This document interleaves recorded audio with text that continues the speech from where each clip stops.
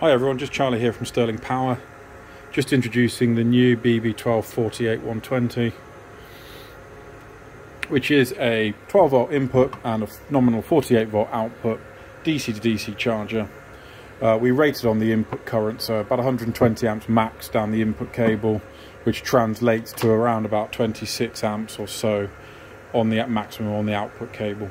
It will continuously run at those figures as well, so it's approximately 1600 watts in and about 1500 watts out, running at around about 93 to 95% efficient, depending on the level of boost.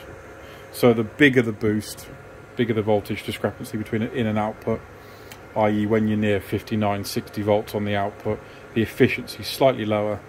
Whereas if you're nearer 48, 49, 50 volts on the output, if your battery's very empty, for example, the amount of boost is a lot lower, therefore the efficiency is that little bit higher, more like 95%.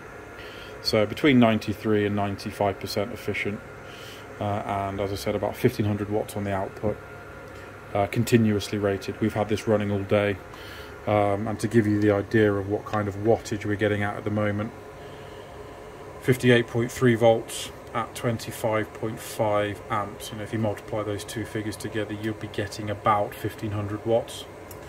And on the input,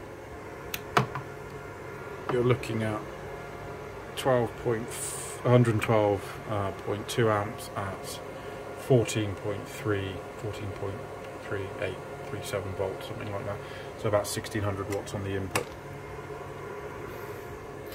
And in terms of the functions of the BB1248, identical to the other range of battery-to-battery chargers, same sort of livery, same sort of features. Whatever's on the other ones will be on this one too going forward. So it's all part of that 4-switch buck boost technology that we've got. These ones are due early summer 2023.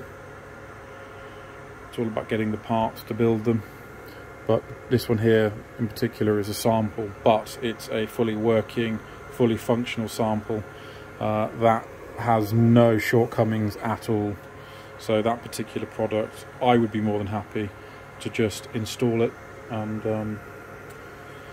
not that it is for sale or anything, but it's a product that I'd be more than happy for a customer to have. So yeah, there it is essentially. 1248. We'll work the remote control as well. So there's the remote control connected to it. Just tells you what the output voltage is and the output current. And yeah, that's it. So we've got these enabled for pre-order.